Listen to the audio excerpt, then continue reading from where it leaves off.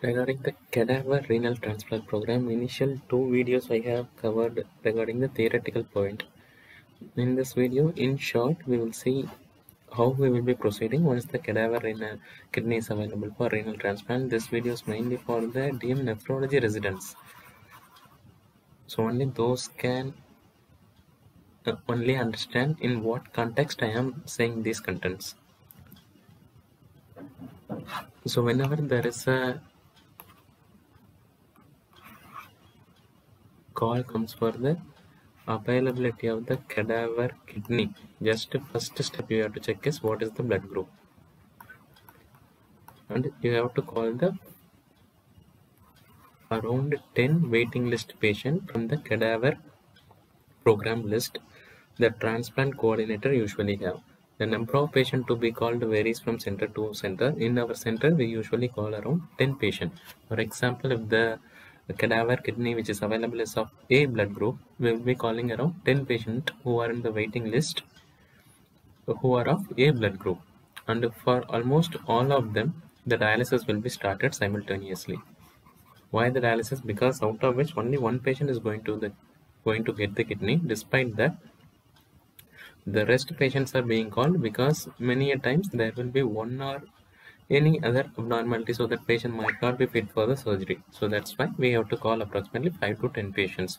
The dialysis will be started. Once the dialysis for the recipient is going on for all the waitlist recipients who came, we have to check whether the patient baseline investigations has been done or not, whether all the clearances have been obtained or not, whether his viral marker reports other treatment have been optimized or not. So that's why the cadaver waitlist patients have to update their list every third monthly. So in our center, whenever the third month expires, we usually ask them to get the clearance again from the departments like cardio, respiratory, psychiatry, because these clearances usually valid for 3 months. If any of this thing is missing, we have to ask them to, we have to call the on-duty resident to come and evaluate and to give the clearance. Meanwhile, the basic blood investigation like complete blood count,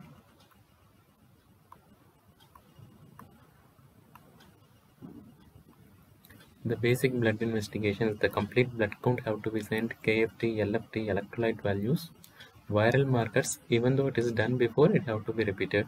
Chest X-ray, ECG have to be done to rule out the patient cardiovascular system is stable prior to the surgery. So approximately they will be receiving about 5 hours dialysis. Meanwhile, the blood sample will be collected from the waitlist patient, preferably top 3 to 5 patient. It also varies from center to center.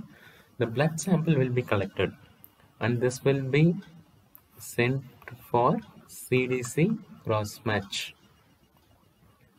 CDC cross-match is the complement dependent cytotoxicity cross-match. So that's why from the cadaver they have to collect the blood. From the peripheral vein they have to collect the blood so that our waitlist patient will be there. Around top, those who are in the top 5 waiting list, blood sample will be taken.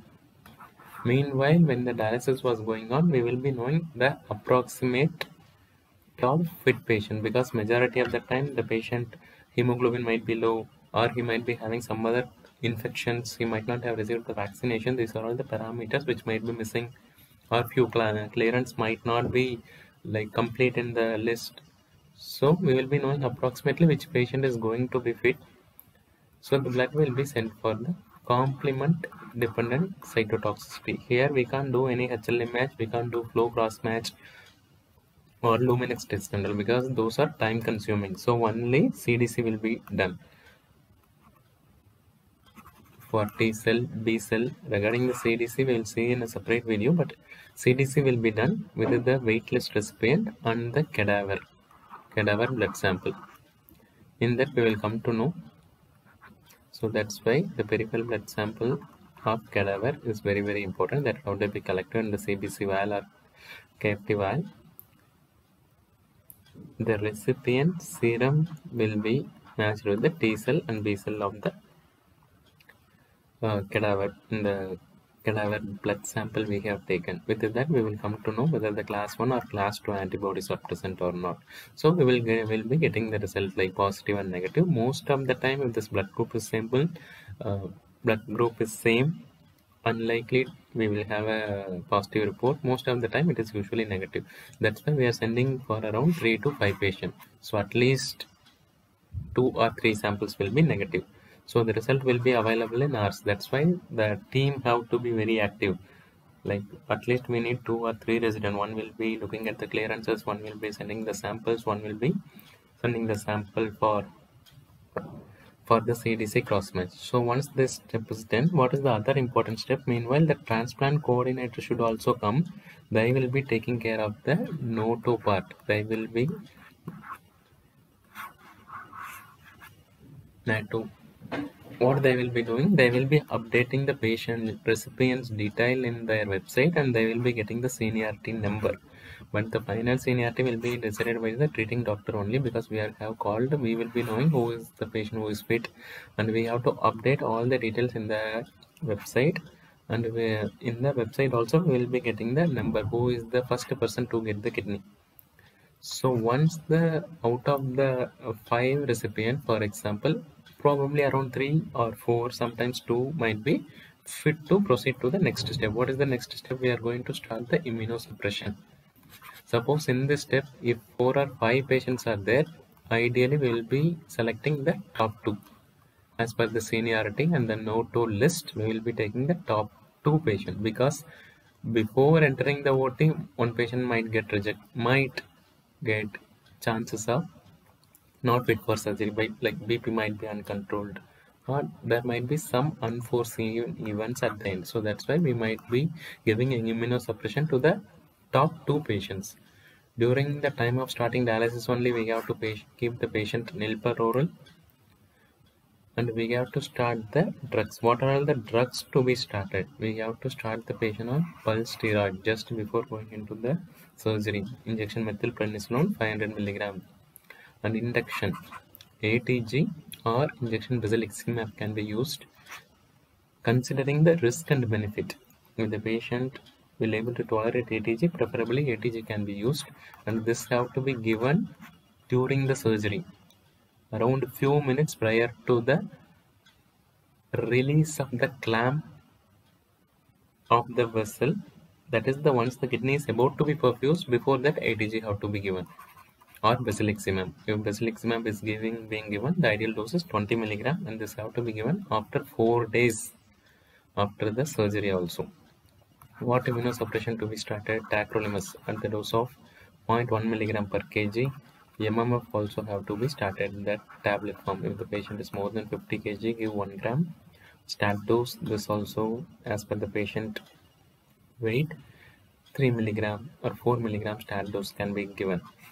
So these drugs have to be given. So pulse steroids have to be given. You have to check the RPS before giving this. For example, if we are giving for the first patient, the second patient will receive the pulse steroid, tacrolimus, MMF also. One patient will be sent to the OT, where the cadaver kidney is already available. So OT, the first patient will be going, where the induction will be given. So the top most fit patient is the top in the list of the waiting list will be getting the cadaver kidney. So this is how the allotment is being done. And what other drugs to give? We have to give a broad spectrum antibiotic coverage also, those which is covering gram positive and the gram negative. Then you have to take care of the gastric issue. Patient might be nilper oral. You have to take care of the dextrose level and all. But the overall, this is how from the wait list we will be taking one patient and allotting the kidney to the patient.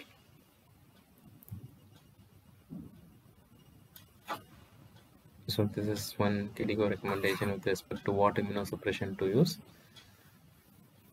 Ideally,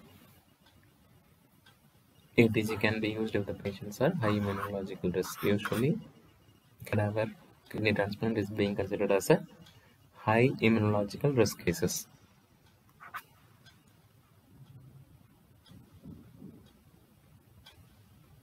So that's all. Like, part 1, part 2, part 3. Almost all the videos are uploaded now.